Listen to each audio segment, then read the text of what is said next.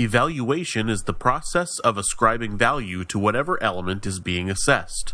For example, it can relate to how successful a student was in achieving a learning objective, or can be the process of assigning a grade on a competency of practice.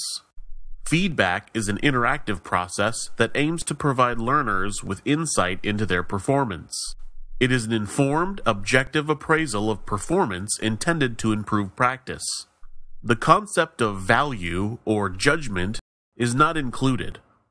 Feedback is typically less formal, and the timing of feedback is best when it is immediate.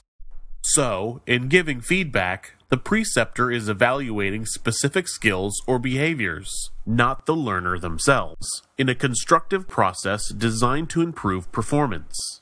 For example, telling Bridget that she is a good practitioner or that she did a good job. Example, Bridget, you're a terrific audiologist, is a vague judgment about the learner, whereas telling Bridget, I was impressed when you stepped out of the interview format to comfort your distraught client. This showed sensitivity and compassion, is feedback about the learner's performance.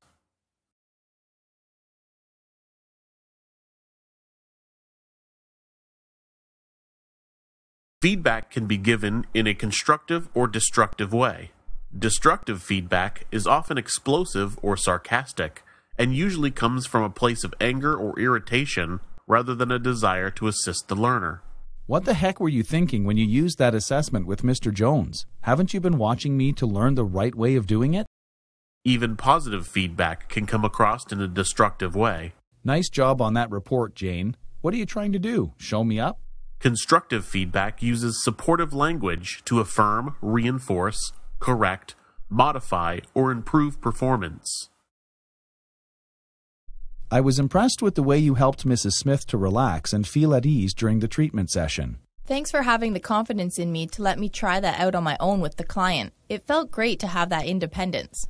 Your report writing skills are really coming along. Next time you write a note, try to be more concise and only include the points that are important for the rest of the team to know. I felt humiliated when you told me I did a bad job in front of the client. I really value your feedback, and it would help me in my learning if you suggested another approach to use instead of focusing on what I did wrong. Sometimes a situation warrants immediate direct feedback, but it can still be conveyed without a personal attack that blames or humiliates the student. Wait, don't transfer that client without someone helping you.